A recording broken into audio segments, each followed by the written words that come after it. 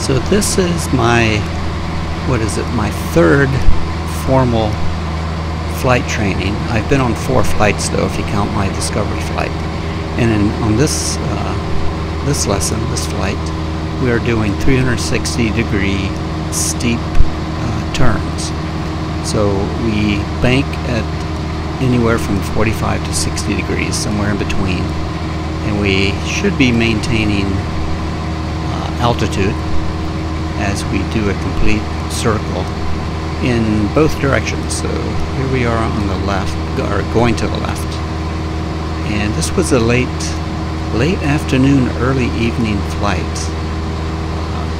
In fact, as we were landing, it was actually dark, and all the lights of the airport were lit up. It was very beautiful. Okay, now we leveled off, and now we'll begin our right turn, 360, between 45 and 60 degrees, again while maintaining level flights.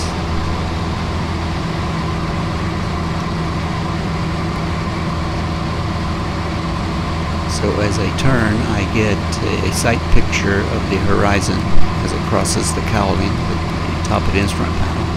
And I trim it out by, if you notice, I was spinning a wheel down by my knee, which is the trim tab adjustments.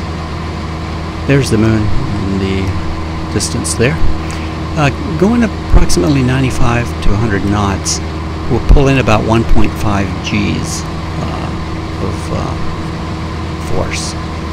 And that's the Pacific Ocean with Catalina Island off in the horizon, and over the El Toro practice area. Thanks for watching.